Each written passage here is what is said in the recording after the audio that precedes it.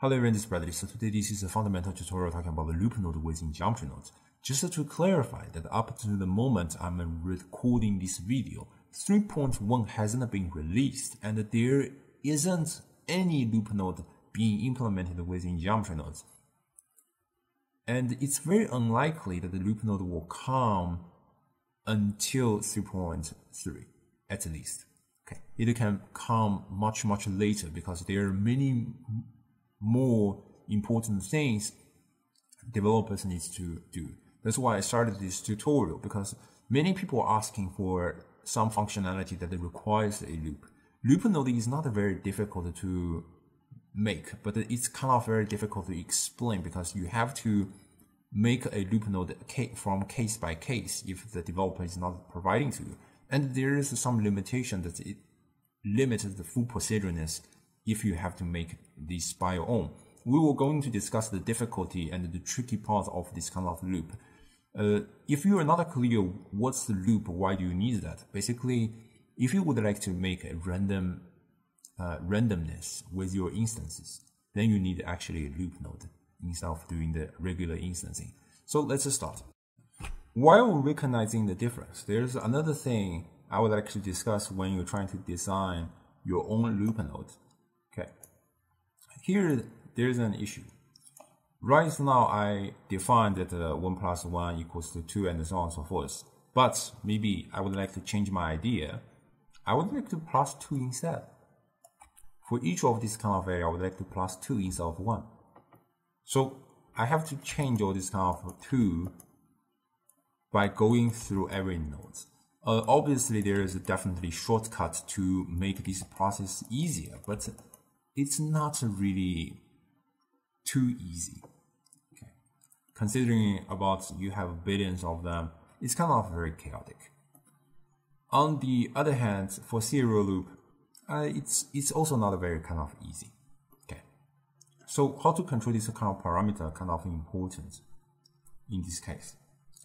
Definitely there are ways like you plug the a value node so that you can plug every second socket, so that if you would like to plus 1, you just type 1, you plus 2, type 2, but it's not very beautiful. You have so many linkages. If you end up a loop which ends up 1000 times of repeats, then you have 1000 linkages just for this functionality, and this is just a single control. If we end up with more kind of randomness, more kind of parameters, then you have to duplicate tons of this kind of linkage, having tons of controls, which is not very productive. Okay. So just to know this kind of idea, that's why we always go through a specific routine of design. Instead of doing this kind of these ways, doing this kind of parallel way, we always do series because there are some benefits to design the loop node in series. Okay.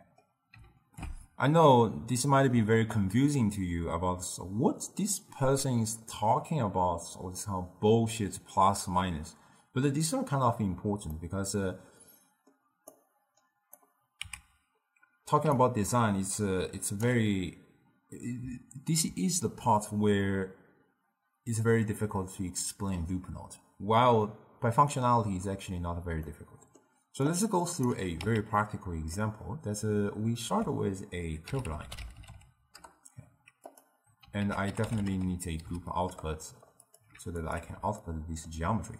So this right now we're basically just generating a lines shooting up to the skies. There's only start and end point. So let's resample curve so that we're generating more vertices. Okay. And let's point instance it. And let's instance a curved circle.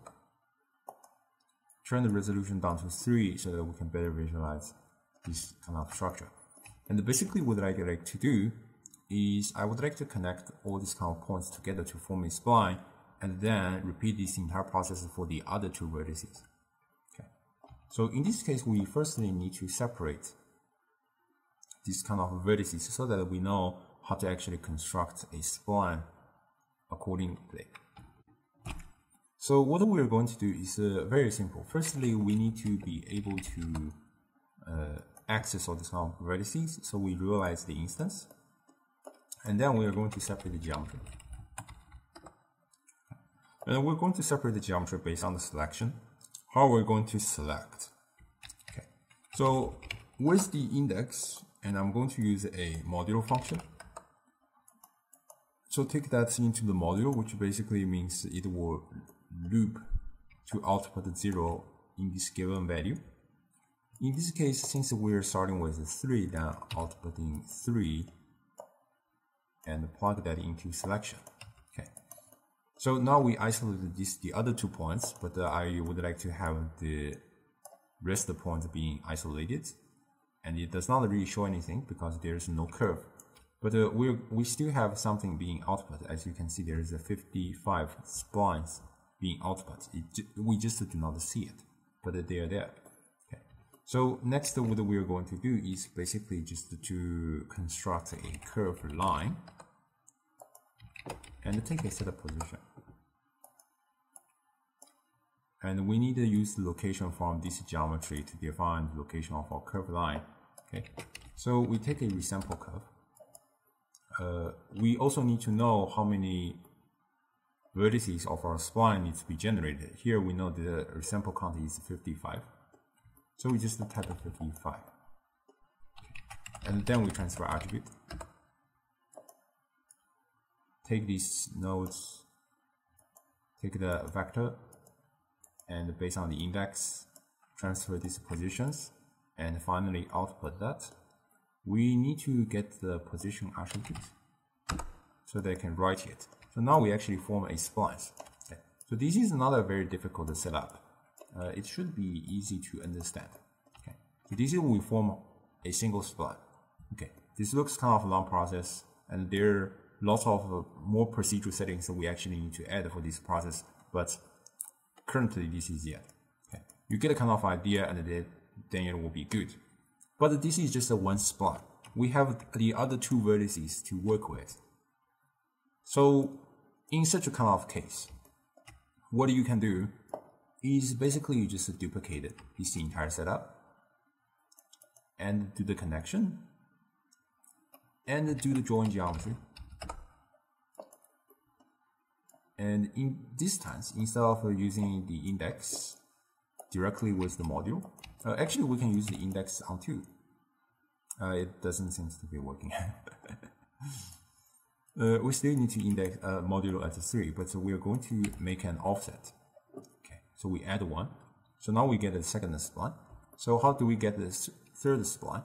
Then we basically again do the same. We basically duplicate this entire process again and connect it to the join geometry. And this time we added 2. So now we finally connected these vertices all together to form 3 splines. Yay! Congratulations! But here, looking at the node tree, looks something horrible. Okay. It definitely looks horrible. And this is, I can barely see procedural. It's just very dumb. Okay. Another important thing is now I would like to change this resolution to 4. I do not like 3. I would like to have 4. Okay, what a bummer. So I have to change all this kind of value of modulo into 4. And let's modulo at 4. And another modulo at 4. And now we formed 3 splines. So we need to have another 4th spline. So what we do is we duplicate this entire process again and join geometry. And let's change this value. So finally we have these 4 splines. But later, I again changed my idea. I think 4 is not very nice. Then I have to make it 17, 100, or whatever stuff. Then you realize that there's so many problems with this setup that you must not repeat this process manually. This is very, very bad. That's why, to avoid this kind of repetition, we really need a loop node. The most basic concept of a loop node is basically just to group these nodes together into a group node. Okay. And then we add 1 values all the times based on this loop. Okay. So that if we make up these group nodes, for example, let's output these values. It becomes a little bit more easy. Let's just join this geometry together. So we add ones, add one. Now we add two, and duplicate this process, add three.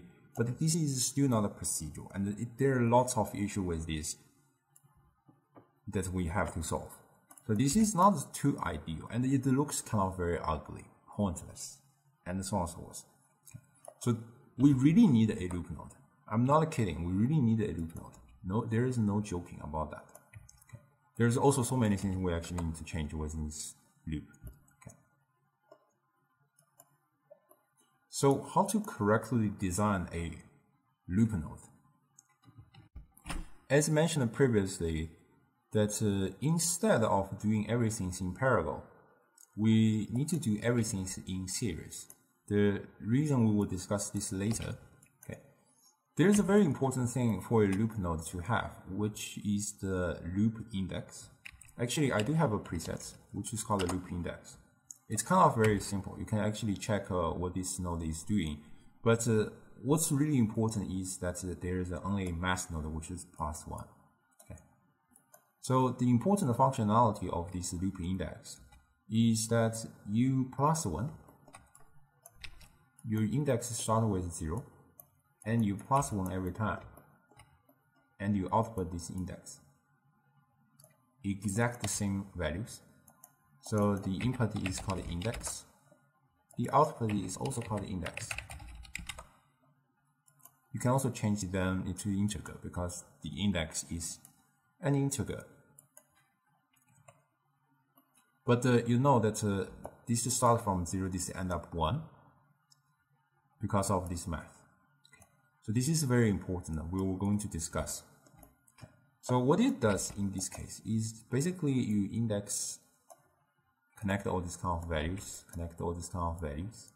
so that you realize output 0, output 1, input 1, output 2, input 2, output 3. So that every time, although they're the same group nodes, but you actually receive different values. And a very huge benefit of this kind of doing is as long as you just duplicate all this kind of node over and over again, okay, you can just hit FF so that they automatically connect them together. So you do not really need to do the things like connecting, giving tons of noodles. It's much cleaner and easy to achieve the result we're looking for. Okay. So basically the point here is, regardless whether these operations are dependent to the last operation or not, we're going to make up a loop in series instead of doing that parallel. Okay.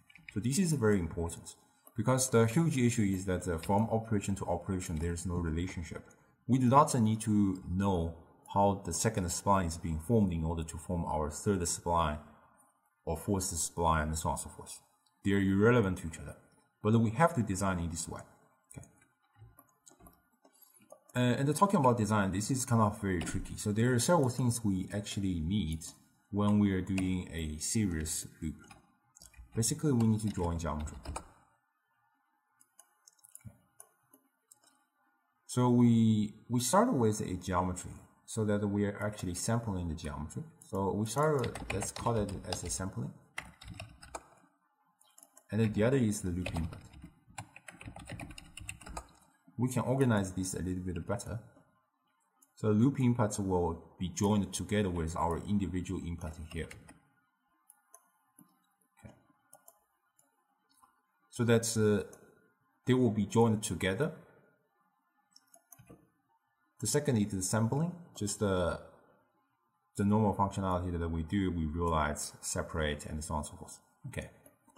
So the third, I do not think it's kind of a very important for proceduralness of this entire setup, because previously I've mentioned I do not know this count. I need to output this. I need to get an input of this count from somewhere. Okay. In 2.1, we started to have these domain sites. So let's just use these domain sites I think it's the point cloud or mesh curve. Basically kind of idea, just to plug these kind of values. Okay, so now we basically constructed this loop. But remember, if you're constructing this loop, you always need to output completely the same thing so that all this kind of loop can share the same parameter. Okay.